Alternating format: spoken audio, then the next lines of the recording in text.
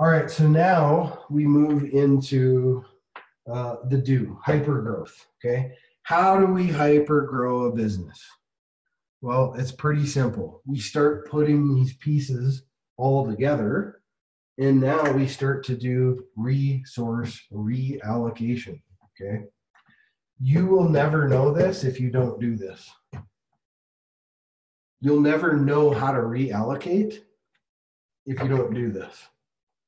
And I promise every single one of you, if you do this, you will recover and be able to reallocate a lot of time and possibly a significant amount of money that you're allocating to all the wrong places. Okay. So it's really important that this is investing in yourself, in your business. Okay. And most importantly, separating a hobby from a true business. Okay. Those are two very different things. You have to you've got to put the capital, the time, the effort, all these things. Because basically we kind of all started out here as a hobby. Pretty much, even Apple started as a hobby. Microsoft started as a hobby. They all started as hobbies. And then they went into true businesses. Okay. You're the only one that knows that, though. Okay. And when you invest in your business, the point is to hyper grow that business and reallocate these pieces that you identified as things that were either money savings, product market testing, even so on and so forth, just different things like that.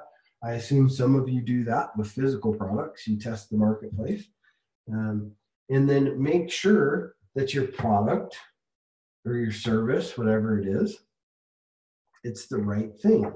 Not just because you love it, because you love a product doesn't mean other people love a product. Now, I don't know how many times I have worked with executive coaches that they'll create content or create courseware and then take it to the marketplace. Test the market first.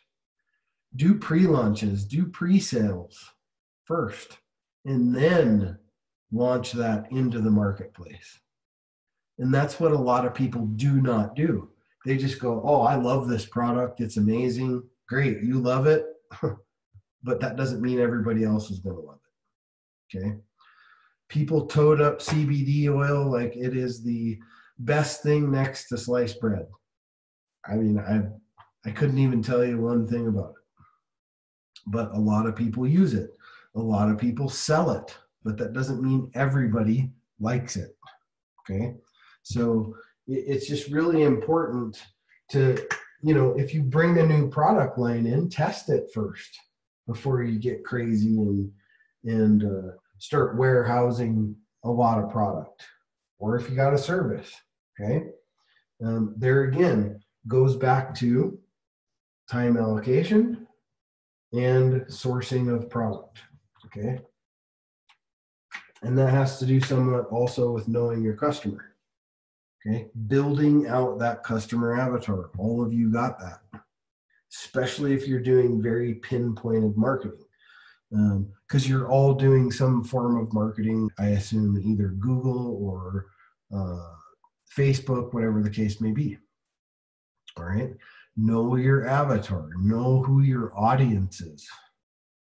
If you know that, you're drastically going to increase your sales.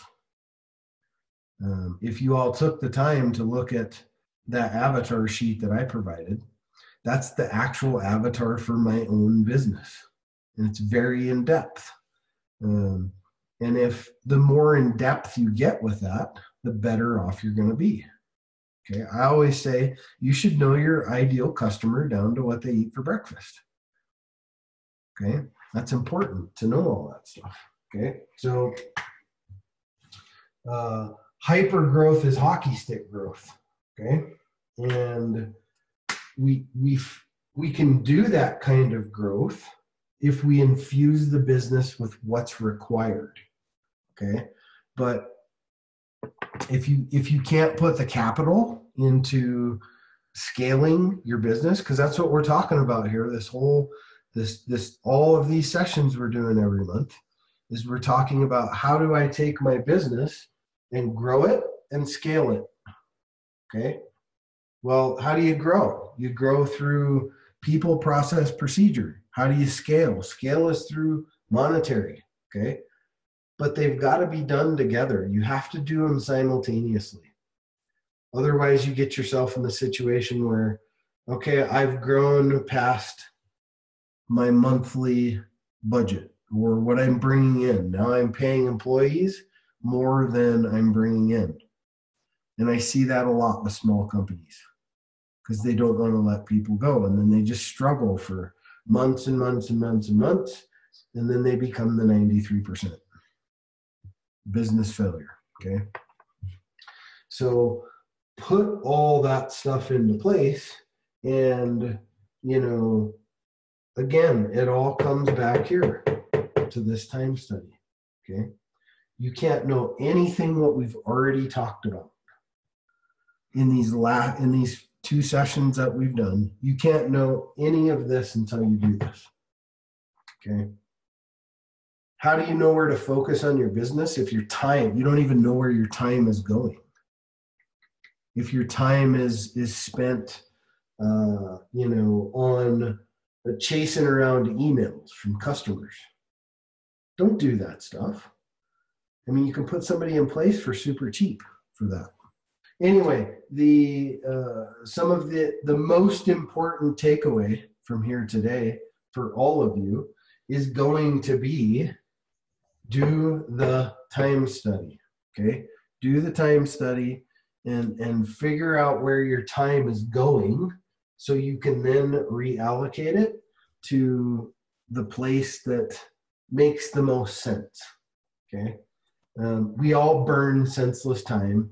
There's nobody's ever going to say that we don't throughout our week have time that couldn't be allocated in different directions. We all do. But we can maximize that with the most potential possible. Okay. And put that time into investing in the business and investing in yourself. Okay.